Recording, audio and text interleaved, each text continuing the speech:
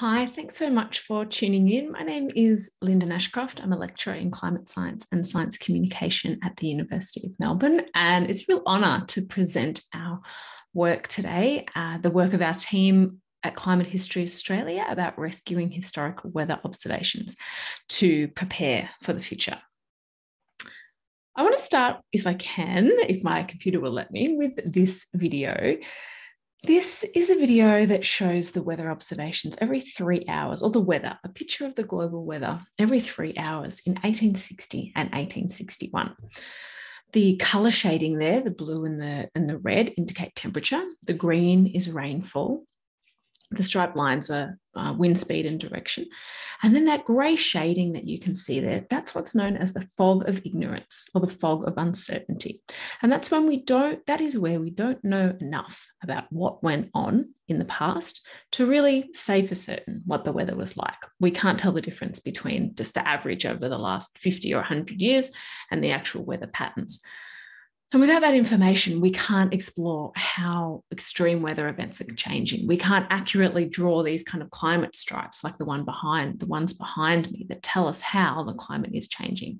We don't know for certain what pre-industrial climate and weather looks like. And the key to all of this, the key to this map is the other thing that I didn't point out, and that is the black dots that you can see on this map, slowly blinking in and out or moving around the place. And they are, of course, weather observations. And with these weather observations, the fog of ignorance lifts and we get a pretty accurate picture of what was going on. One last thing to notice from this graph and this map is that in Australia and in the Southern Hemisphere in general, there aren't a lot of black dots and there is a lot of fog. We've got 2, maybe 3 stations sometimes around the Australian region, sometimes a ship if we're lucky. And so any single black dot that we can add onto this map will really help light up our understanding of past weather and past climate, which is just so crucial for understanding how the world is changing and how the world is going to continue to change. So the work that I'm doing and the work that we're doing at Climate History Australia is really about finding more black dots to put onto that map.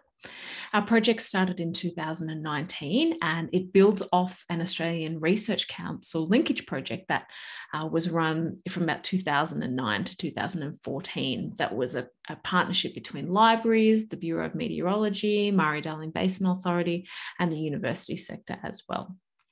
Both that project and this project is led by Joelle Gerges, who's now at Australian National University. She's an IPCC lead author as well. We also collaborate with the Bureau and with the Australian Research Council Centre of Excellence for Climate Extremes. So we do a lot of work not only rescuing instrumental weather observations, but also documentary accounts of past weather and climate events. We also use paleoclimate information, so tree rings, ice cores, coral records, those kinds of things. But what I want to talk about today is 2 citizen science projects that we've run over the last couple of years about rescuing historical instrumental weather data. Now, the first project that I want to talk about is observations from the Survey Office in Adelaide from 1843 to 1856. These beautiful logbooks that you can see here were uncovered by some volunteers, a volunteer group out of Adelaide who do some incredible work finding and recovering and imaging old weather observations that exist in the archives or in the bureau's deep dank basement somewhere in Adelaide. And these observations are sub-daily, so 3 or 4 times a day, records of temperature, of pressure, of the wind, of remarks as well of we don't have how much rain fell, but we have whether the rain fell or not, and also descriptions of cloud types, which is very rare to be more than 160 years old and have cirrus, cumulonimbus, those kinds of things. Not only are these images beautiful and a really important historical document, they also fill a crucial gap in Adelaide's climate history. We have some observations from the 1830s, thanks to an amateur scientist, someone who was interested, a new settler in Adelaide. And we also got observations from 1856 onwards at the Adelaide Observatory. But these records fill a really crucial gap. And look at them, they're beautiful. The next data set that we looked at is another gap filler, and these are records from Perth from 1880 through to 1900. Again, we've come across some lovely archival diaries from 1830 through to 1857, and then the Bureau's got records from about 1900. But these observations, again, they kind of fill that crucial gap and help us try to build a continuous record for Perth from near when it was colonised up to the present day. So we ran the Adelaide project in 2020, and we launched this second project from April to July 2021. Now, I want to talk you quickly through the process that we used in developing these projects. I say we, but I mean our citizen science officer, Caitlin Howlett. We're so lucky to have had a dedicated citizen science officer on this project. We're quite a small team. There's only 4 of us really, and most of us are doing lots of other things as well. So to have someone dedicated to setting up and running this project was just so wonderful. But there are a lot of steps, and that involved a lot of technical knowledge as well as great communication skills. So the first thing we needed to do was create an inventory of the data sources that we had, of these pictures, of these images. We had the hard copy books. Images of those were taken either by the volunteers or by National Archives. And then we had to get a picture of what every single page looked like to see if they were consistent and if they would be appropriate to be broken up into bite-sized chunks to run as a citizen science project. We didn't want to ask people to take on a whole page and digitize that. We wanted people to be able to dip in and out of this work. So we tried to see if both of these sources were appropriate for that kind of activity. Once we did that, we'd set ourselves up on Zooniverse. So Zooniverse is a platform about transcription, about image rescue, data rescue, trying to classify images. I'm sure you've heard of it. It's quite a large online citizen science platform.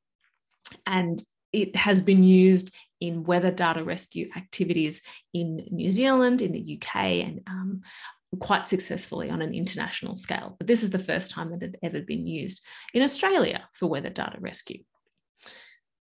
From there, we had to design a workflow structure and also see how to segment and break up these beautiful big logbook pages into pieces of work, into kind of small tasks that volunteers could do. Not so big that they would get lost or that the data would sort of, a date would be skipped or something, but not so short that they didn't feel that they were being connected to the weather and the climate. So the Adelaide record was a little more complicated. We broke the chunks up into maybe 1 week or so of data. And then for the Perth records, we broke it up into half a month. And we also looked at every variable separately too, so people could choose if they wanted to digitize the weather remarks or the pressure or the temperature. And we graded those on to easy, moderate, or difficult workflows.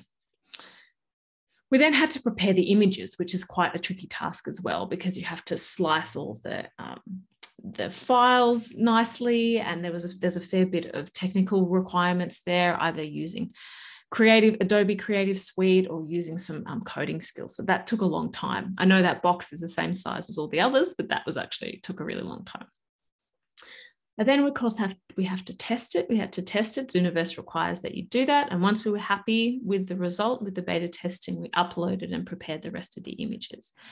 Sorted out a launch date and prepared our engagement campaign. So this engagement campaign worked with traditional media as well as social media presence and connecting with existing networks, including the Australian Citizen Science Association, historical environmental groups, atmospheric and ocean science groups, volunteer groups as well around Adelaide and Perth.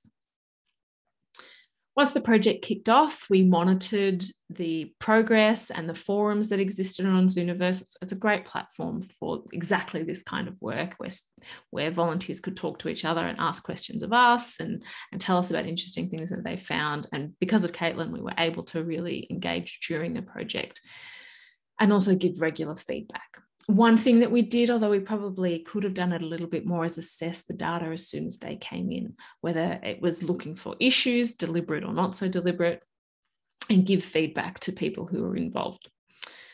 And then finally, reporting on the results. And we did this not only through the Zooniverse platform, but also through blog posts and social media posts and those kinds of things. And we've been quite quick, I think, in the turnaround of when we've told people, oh, here are some preliminary results, here are some graphs that we put together, here are what your numbers can tell us. And I think that's been a real success of the project. So both projects ran for about the same time, and we got, nearly 2,000 volunteers. Not that they're all separate. It's a little bit hard for us to tell how many people were involved in the Adelaide project that then came back to do the Perth project. But we had over 1,000 people volunteer to digitise the Adelaide records, and we digitised over 33,000 records in under 3 months, which is pretty amazing. We also had a real lot of interest in media. We got over 1.6 million people connected either through traditional media, social media, and local media as well. The Perth engagement looked a little bit lower on paper, but we still managed to get a lot of observations digitised, over nearly 70,000 by at least 700 people in about 10 weeks. Both of these were done during lockdown, and there's a discussion to be had about how much uptake there would have been if people were allowed to be out and about a bit more. But Adelaide and Perth were not so locked down as we were in the eastern states, so I'm not sure how much of a role that played. These images down the bottom here are just a couple of examples of what the project looked like on Zooniverse. We ran some surveys and we got some good feedback, particularly after the Adelaide project. The Perth one, the survey wasn't taken up quite so much, but the feedback that we got is like the feedback that you would just love to have from a citizen science project, both in terms of how people enjoyed the activity and what they learned. I learned heaps about the climate in Adelaide, more than I didn't know about it before. Acquiring knowledge about Australia's climate is really valuable, and this project allowed me to be a part of science. Like that's, it was really reassuring and encouraging to read those kinds of comments. We also heard from somebody who was using this project in their tertiary class. They were teaching bioanthropology, I think, and they were getting their students to take part in this activity, which I think is pretty cool. And Wendy here, who is a part of this presentation, she stuck around and continued to digitise after the citizen science projects were formally done. So we've built up quite a relationship with her, and she really enjoys the interconnection between climate and historical events. And so this project allowed her to connect those two things together, which has been, it's one of the reasons we love this work too. Scientifically, the data are proving to be pretty good. I mean, we have to do a bit more analysis to see how they are in terms of absolute quality, but in terms of what the volunteers have done, the data seem to be great. We got each value digitized up to 8 times, so we could be more confident in the results. And I think that might have been a little bit of overkill. We probably didn't need to do quite so many, but similar projects in other parts of the world have used that as the retirement rate of particular images. So we stuck with that. The accuracy did decrease a little bit when the tasks became more complex, but it wasn't necessarily data entry issues. It was whether there was a skipped value or a skipped day. And so observations and dates kind of got a little bit out of joint, which is quite common when you're doing data entry. And I just wanted to show you here this graph of the gaps that are being filled now. So that orange and the purple, these are the new observations in Adelaide at least, and we have a similar value for Perth. You can see this continued value, this like extended series is being built right now. We learned a lot in this experience, mainly that setting up these projects take a lot of time, and that weather data, historical weather data in Australia just doesn't quite have the same interest as it does overseas, maybe because we're a little ashamed of our colonial history or because we have a smaller population, I'm not sure. We learned that data quality needs to be checked early. We did have one person who entered deliberately incorrect data, and so picking that up early would have been really helpful, I think. Obviously, clear communication with the volunteers is super important when it comes to telling them what the project is about and how we're going to share results with them. And that goes for all citizen science projects, right? And as I said, replicating 8 times might not necessarily be required. But we've done heaps. We've got so many more black dots now, nearly 100,000. And we've engaged people from across different generations too, people who care about climate science and people who care about history. And I think that's really important. We have a lot of things that we're doing next, lots of values to be found, lots of data analysis to be done, but I'll leave it there. And I really look forward to talking to you about it further.